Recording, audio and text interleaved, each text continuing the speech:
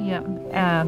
Worsening constipation, which we're adding milk of magnesia, seems to be better this time. Is getting her. So, okay, great. Cool. I was always fascinated by science and asking questions and answering questions. And I also really loved helping people. That's how I ended up in pediatrics, is that sort of joy of seeing someone get better or helping a family feel better about a situation. I'm Tregony Simoneau, and I'm a pediatric pulmonologist at Boston Children's Hospital. So it sounds like she's been doing really well. Yes. Okay.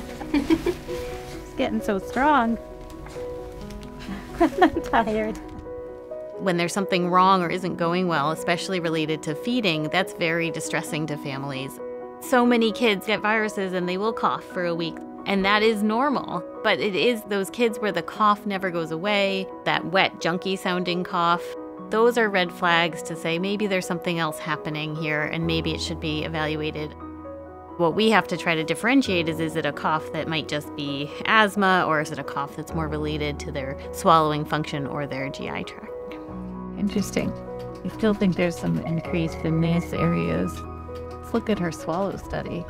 The greatest satisfaction we have is seeing a child who had swallowing difficulties or was having recurrent respiratory infections come back and be better, and be able to take things by mouth, be able to go off to preschool and drink thin liquids from a sippy cup. You know, those things are really huge accomplishments for families. That really provides me with a lot of satisfaction in knowing that we've helped that child and that family get to that place. Yeah, that's beautiful.